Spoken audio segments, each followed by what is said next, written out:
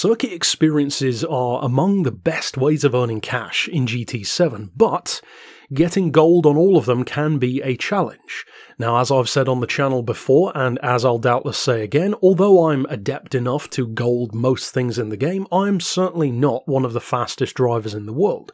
And if even I can do it, then many of you certainly can as well. In fact, much of getting golds in games, not just Gran Turismo but any, is actually more about the strategy you choose rather than how fast you are purely on a surface level. Because I've got 4 tips in this video of how to give yourself a better fighting chance of getting those golds, and in so doing, earning literally dozens of millions of credits. The Nürburgring Nordschleife alone, for example, will net you well over 6 million credits for getting gold on all sectors. That's quite a big payout. And although I'm going to cover my personal 4 recommendations in the video, recommendation number 1 is actually the main reason why I wanted to make this video in the first place. If you take nothing else away from this tutorial, please listen to number 1 the most, because it is the key. Now, I tried this one myself as a little bit of an experiment, and it worked so well that it inspired the entire video. And that is, do last first. What I mean by that is simple. When you jump into a circuit experience, go to the final sector and do that before everything else. The final sector, of course, is the full lap attack. Now, that may seem counterintuitive. Surely if the game is working up to that level, that must be the hardest one. Well, actually, no, it's not. The game is tricking you, because the main problem with doing the first other sectors is you cannot get a flow going.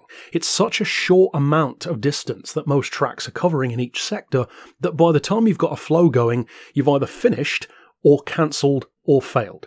So the full lap gives you a chance to really get a feel for the car and for the circuit, and crucially for the flow of the corners. Now, once you've done that, if you even for yourself experiment between doing these 2 methods, either working up through 1, 2, 3, 4, 5, or however many sectors the normal way, then try it this way. Do the full lap first, do it as best as you can, then go back to the sectors and do those.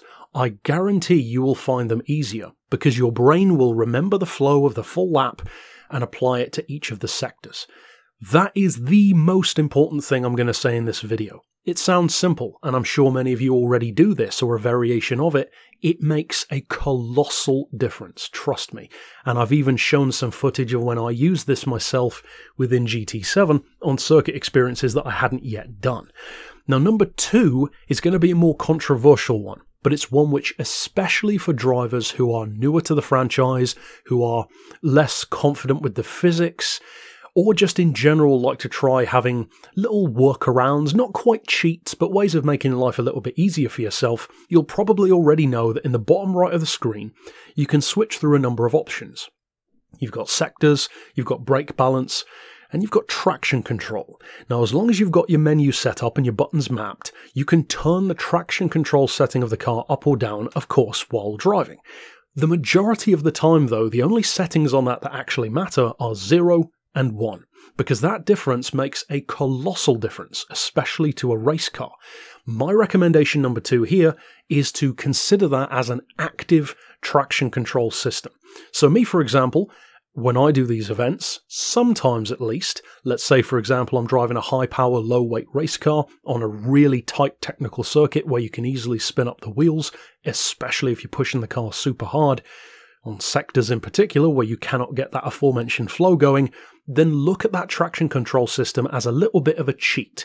Think of it as like the anti-lag system for tyres, where it just gives you that extra half a second or so where the car can catch its breath, get some grip, and then once you've exited a corner, turn the traction back off again to unleash more of that acceleration. Now, ultimately, the caveat to this is driving without traction control is ultimately faster. But you have to learn to be faster. Turning it on and off, especially for less experienced players, will give you the edge you need to beat your own ghost and get better and better. Then once you reach the point of confidence with that car, turn the traction off, and you may well find yourself being even quicker again. It's more of a learning curve system, which gives you a bit of a safety net. Tip number 3 is also something which I've been a huge fan of, and this was a point which was crystallised in my mind back when I actually did one of the licence tests in this game, the Porsche 917 at Spa in the Super Class licence. You're driving a wet event on a technical circuit in an old school prototype race car. That sounds like quite the challenge, and it is, except I golded it first time. And the reason why I golded it first time was because I took a cruise, don't attack approach. What I mean by that is also very simple. When you enter an event, in this case a circuit experience, especially the sectors rather than a full lap, you can have this almost subconscious mentality where you're approaching it as if it's a hill climb, like you're trying to throw the car through every corner to just get going as fast as possible, throwing it around, slamming on the brakes at the last minute, slamming on the throttle, and even when combined with stuff like the previous tip, you can end up kind of tripping over your own feet. So what I mean by cruise don't attack is, at least for your first couple of attempts, again, especially if you're not the quickest of drivers, approach each sector or even each full lap on the final section as if you're doing a really fast showboating lap, like a really fast cruising lap. So smooth throttle, smooth brakes, smooth steering, try to flow the car through the corners rather than ducking and diving. 9 times out of 10, you'll find that you'll actually end up being quicker on average, even though through 1 or 2 corners an attacking approach will be quicker. Now again, for pro drivers, this is irrelevant because you're already more experienced, but you could say that about all of the points in this video. This is for people who aren't at that level. Then point number 4 is one which I think is more abstract, and you could say this kind of applies to many things in life, and that is innovate, don't imitate. And I would certainly wish that certain channels followed this approach, because one of the things I've always prided myself on is trying to do things that I want to do and that I've come up with rather than copying someone else. I just wish other channels had the same idea, because it's a lot easier to just copy someone else rather than actually being creative yourself. Now, when it comes to this piece of advice within the game, it's actually not as obvious. See, I've thought for a while now, and I believe many of you will probably agree with this, that when it comes to racing against your own ghost, you are quite literally your own worst enemy. And the problem goes much deeper than just racing against yourself. The problem is you're giving yourself negative reinforcement, because on the surface of things you're thinking, well, if that's my ghost, then I need to beat that ghost, and if I beat the ghost, then I'm going to win the gold. Unfortunately, 9 times out of 10, that's actually not how it works. See, if you failed the first time, then by copying that ghost and trying to beat it, you're actually just reinforcing what you did wrong. You're doing it more wrong. So what you should actually do is, as I said, innovate your lap. Don't do the same thing that you did last time and try and do it better, because you can end up trying to do things like outbraking your ghost by braking a little bit later, turning sharper and ending up ruining the racing line, slamming on the throttle earlier than you did last time, and spinning out. Now, all of these things are easier said than done when it comes to actual self-control, but it matters because whatever you did in that ghost is your penultimate failure. You should look at that ghost as being everything you shouldn't be doing this time around. So take a different approach.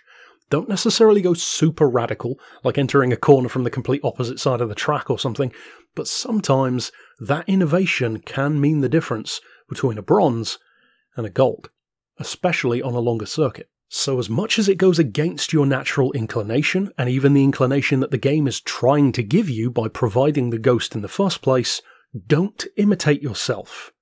Innovate. Do what you did on that first lap. I know for many of you, a similar thing probably happens to me, where you'll often feel like the best driving you do is on your first lap, and then as soon as that ghost comes up, if you didn't get the gold, you start getting frustrated. Why can't you beat yourself again? This is part of the reason why. So don't copy yourself. Try to do something different.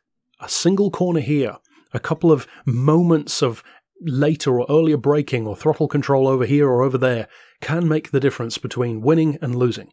So these are my 4 ultimate points on how to, at the very least, improve all of your times on circuit experiences, and for many of you, the difference between getting a silver or a bronze and the ultimate gold. So if you do find this useful, I hope of course you win plenty of cash in the game, and of course stick around on the channel for more tips, tricks, of course tuning, money earning methods, and a ton of other content in GT7. But for now, as always, thanks for watching.